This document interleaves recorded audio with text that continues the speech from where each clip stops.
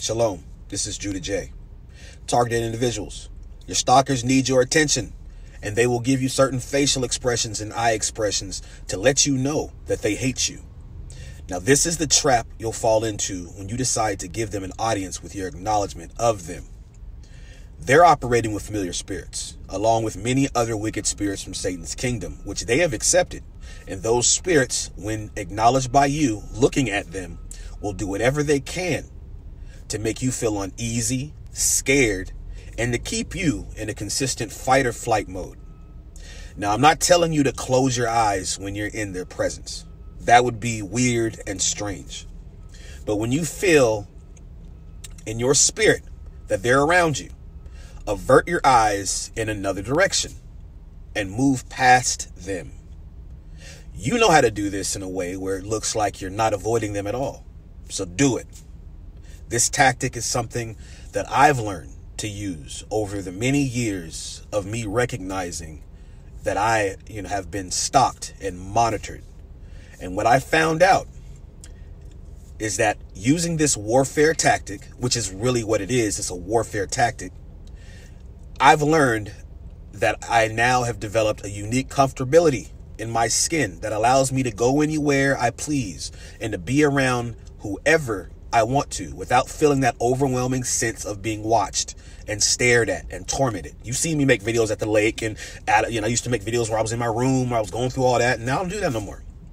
Now, of course, this is nothing without indulging in consistent prayer to the Most High God of Israel, in Yahushua HaMashiach's name, which a lot of you call Jesus, and trusting in him to make you feel comfortable. And by giving you what you could call a supernatural ability to trust in his words of promise that he's given us, protection and deliverance, strength from his hands. This is what I've attained. This is what we can attain. Now, we can do nothing without the Lord. So he must be at the forefront of your every thought and your every decision, every thought and decision that you make. This warfare tactic that I'm telling you to use will then make these strange stalkers act. They'll make them act in a strange way. Now, remember, they just want to keep you in a consistent fight or flight mode where you're suspicious of everything and everyone. Because, if they give you these stares and gazes, they're getting on their phones whenever you're around, or when you're seeing them cough or throwing up wicked hand signals and other signals to alert other people. See, they want you and me to be aware of all these things so that you attract the spirit of fear, which is not of God. And then this heightened fear can actually lead you to become a prime candidate to be possessed. Yes, possessed by other wicked spirits that only want to control your mind, your every thought, until you possibly give in to the fear and give up. That's the goal. Then in some way, when you are very weak and worn out, these perps will approach you with a deal, in some way, to serve their God, which is Satan, in order to make the torment stop. This is how it works. You see how this works?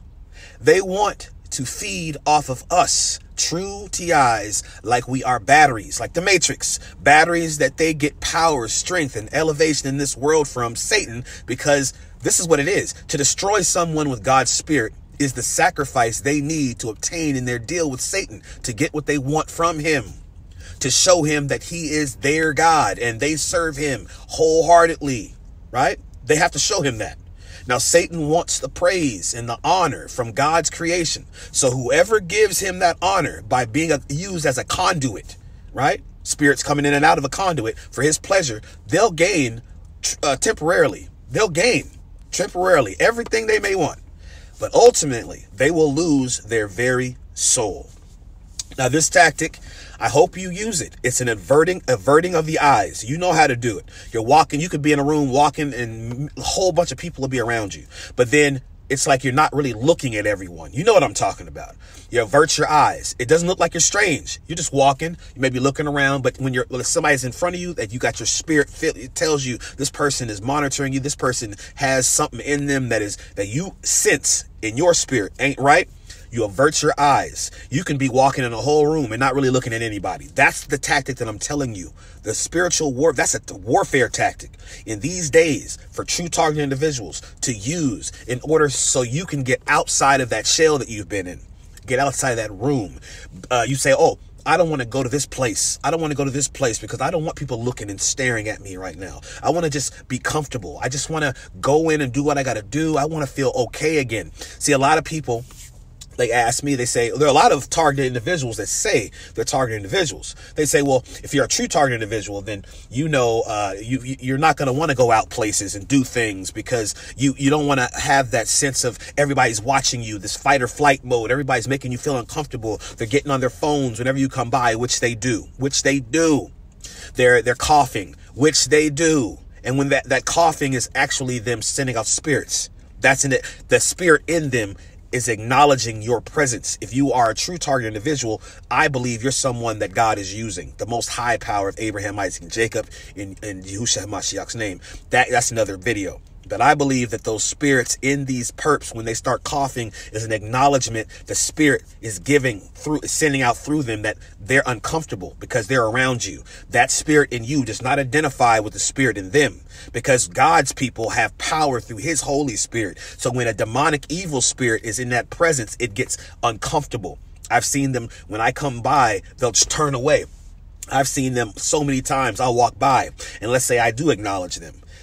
When you are walking in the ways of the Most High God, you're cleaning your house and you are actually consecrating your temple by denying your flesh and by serving him, by truly serving God and obeying his commandments. These spirits and these people, these perps that hate God, that have sold themselves, these people that have sold themselves out, they have spirits in them that go against God. They hate God.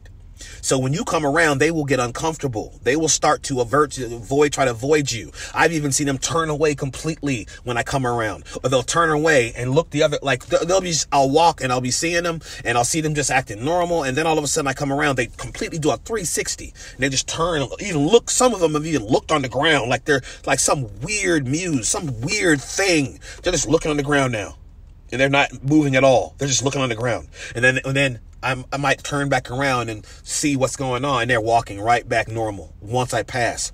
So this is spiritual warfare.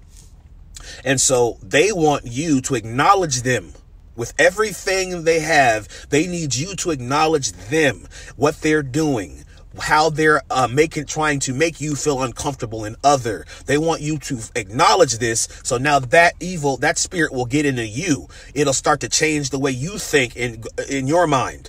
You'll start to be more aware of them and the things they're doing. So now your fear is going to heighten, which is not of God. He says, I've not given you the spirit of fear, but of power, love, and a sound mind. So now you're operating in their playground. When you operate in the spirit of fear, you're operating in Satan's playground. And the people that he is using now can take advantage of you. So then what normally happens is when they know that your fear has been heightened, because the spirits in them alert them that your fear has been heightened. So when you're walking around with all this fear, real TI, know that your perps know what your spiritual signature is doing. They know what spirit's in you. So if you're operating in fear, they already have that spirit of fear in them as well, right? Because they're serving the fallen one. He's of fear. He's of destruction. They have that. So now they're aware. It's not just devices and instruments. It's a spiritual thing we're dealing with. There's wheat and there's tares. The tares have this going on with them. Satan's spirits, his fear, and all of his other evil spirits they deal with. So when they want to get those spirits in you and me, the real TIs, they want to torment us. So when they sense it in their spirit, now they're alerted. They don't just need the devices to find out where you're at. They don't need just devices to know what your emotions are, your emotional state. They don't need devices to know what you're thinking. They don't need devices. Maybe some of the lower ones do. The ones that have just probably sold their souls and are now starting that path in the broad road with Satan, becoming perps and following us. But I'm talking about the seasoned one, the witches, the warlocks. They don't need to have devices to sense what's going on in you. They don't need devices to know, she's afraid right now, or she's feeling some indecision right now. Oh, he's feeling like he wants to do this evil thing right now. They just know because the spirit is speaking to them in their ear. I've been trying to tell y'all for this for years. They have an actual voice speaking to them in their ear. They have that voice. It's a spirit speaking to them, telling them things about us. familiar spirits, and they have a myriad of other spirits, but they just want to get you to acknowledge them so that now you'll be on their playground and they can move you any direction they want because they know what's going on in you. They know your biological stuff. If the fear is making you sick, if the fear is making you so everywhere you go, they know, oh, he's going to look down because somebody's walking towards him. This fear that we're putting in him. Every time he sees us, we're getting on our phones, we're looking down, we're coughing, all of our tactics that are classic to what happens to us. They're like, oh, it's working. So then that's all they want to do is get our minds stayed on that. So now they can use us as a battery to drain us of our resources, our natural resources, our minds, our thoughts. They want our flesh, you understand what I'm saying. Avert your eyes. It's a tactic that is used 100%. It works. And then as you're praying and you're getting closer to the Most High God, and you're asking him for faith and him and the trust in him, then you will become more comfortable to where you can be able to go out there and it'll just be the way you live. You'll just be walking around knowing possibly that things, but then soon you won't even be thinking about them. I'm trying to tell you what I know. There'll always be a sense of I'm in an other type of situation. I'm in an other type of environment because I know people are paying more attention. But here's the thing. Not everyone is paying attention to you. The enemy wants you to believe that everyone around you is paying attention to you. Everyone around you is sensing something about you that's off, that's other, that's wrong.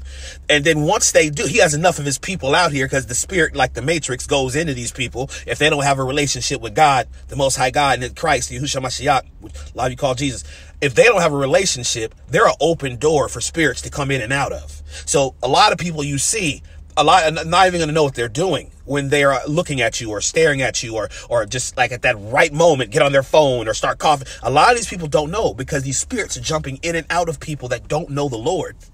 So the thing is, you have to he says, my people perish for the lack of knowledge. So then when you have the knowledge of what's going on around you, now you can fight this battle from a sense of offense rather than just always being defensive. I'm always defending. I always have to watch out for no, you know what's going on around you. So now what do? You use the tactics, you use the skills that you've learned in your targeting, being a target individual, in order to help you and to navigate you through these waters. So now you know what to do. You know what's going on around you.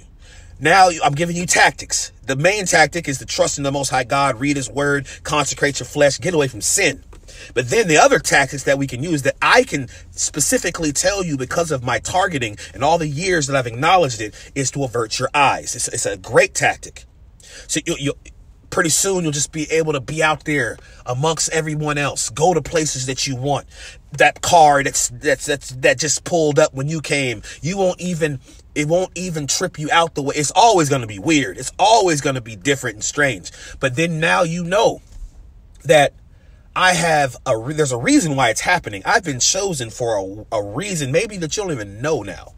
I've been chosen because my eyes are awakened to these things, abnormalities, all these weird occurrences happening. And most people don't have this knowledge of these things. People watching and following and monitoring the coughing, the color coordination, the honking, and all the other things that they do. We know these things. We are special people. I'm not saying we're better than nobody, but we're special people. God wants to use us in a way. And I've always told you. He takes us through the fire so that we'll turn around and help others. Nothing that we go through is just our experience for us to go through alone for no purpose. We go through these things in order to turn around and help our brethren. We are our brother's keepers. We are supposed to be a light to the world. Of course, Israelites scattered to the four corners of the earth, which are the Negroes, but the world. If you are truly going to serve the Most High God and Yahushua HaMashiach, which a lot of you call Jesus Christ, you have to truly be your brother's keeper. Love your brethren. You have to be willing to be on the front lines and to be used by God so that you can go out there and show Christ to a lost and dying world. And what I'm telling you is sometimes you got to go through some hard things. Shadrach, Meshach, and Abednego had to go through the fire, and they had to go through it and trust in the Most High, trust in him that he would deliver them. And they said, whatever happened, I just put my trust in him. They put them in the fire, and Christ was right there with them. They didn't get burned. They didn't get singed because they had faith. That faith is what kept them from getting burned and from getting singed. That faith is what kept Peter walking on that water and looking at Christ, doing something supernatural, doing something that is not natural for man to be able to do, to walk on water. What? Are you serious? That is the faith that's required. He took his eyes off of Christ and he fell. You take your eyes off of Christ, you fall. You take your eyes off of these. You take your eyes and you keep them on Christ. And then you listen to people that have gone through experiences. The Most High God also says that you should be guided by, this is advice. You should have a whole bunch of wise counselors. Don't make decisions without having going to other counselors that will help you. Now, I'm not talking about everyone's a counselor. Not everyone's a counselor, but I've gone through these situations. So I'm here to give you strategies and tips that are actually going to be useful for you in your day-to-day walk, as if you feel like you are a target individual. So anyways, guys, thank you so much for listening to this video. I hope this helped you. If you like to subscribe to this channel, it'll be a blessing. Please push the thumbs up button, because the algorithm, it sends people to the channel when there's lots of thumbs ups. And also like, share, subscribe. And if you would like to donate to this channel for any reason, you could do it through Cash App, which is $ Judah J Talks 144. That's $ JUDAHJ TALKS 144. Anyways, this tactic is amazing. Of course, it's nothing without prayer. But hey, if you want to go outside again, if you want to go to the lake again, if you want to be around a whole bunch of you drive up in your car and you see other cars, you don't want to turn off. You want to actually feel like you are normal again and just park with everyone else, knowing what's around you. But then when you avert your eyes, you don't look at them and witness all the evil they're doing to try to get your attention. That takes a load off. And as you keep doing it, you just start to feel completely on top, knowing you got purpose, knowing God's with you, knowing that all of this is for a reason, knowing that even you're walking through the fire, trusting in him. He's the one giving you that ability not to be feel overwhelmed by that stuff when you do what I'm trying to tell you to do. He's the one. It's not just you averting your eyes and not. You got to have knowledge of what's going on. Like, people perish for the lack of knowledge. You got to have knowledge of what's going on. You got to have a consistent relationship with the Most High God, serving him in spirit and truth, obeying his commandments, denying your flesh. You fall, I fall, we all fall. You get back up. You truly, with a true heart of repentance, come back to him. You got to be willing to be willing. Anyways, this is Judah J. I hope you enjoyed this video. And until next time, y'all, shalom. Oh, yeah, drink water. It's good for you. You can feel my love. You can feel my. That's the magnetic essence with a twist of Freud. Toys the big boys, the expensive suits, the agendas, the crush the will of the truth. Undergo the misplaced perceptions, red for the dead spun like threads. Against kids in the Gen X meds, fight for the mental, lead poison, relax and slow down and make foul the brainwaves of Zion.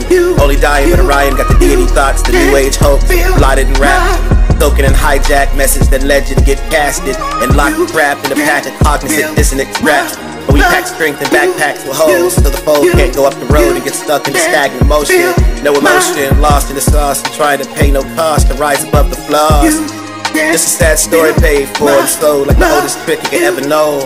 Figure it, but still the drip of bad dreams and frequencies and misdirected by deities, dispelled chains without an ounce of love. The blood of sacrifice is the price he paid to protect us from the well thought outrageous pain to trap us in the maze. But you ain't getting fazed by that, is you? You ain't getting fazed by that, is ya?